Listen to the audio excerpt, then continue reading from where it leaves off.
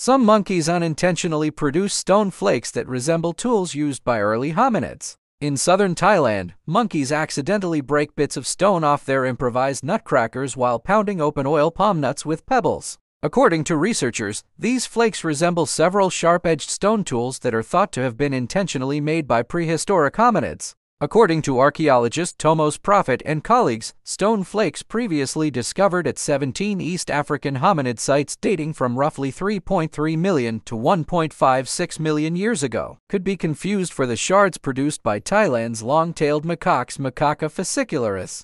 The discovery implies that early hominids may have occasionally unintentionally produced the stone flakes while using rocks to break nuts, bones, or other things.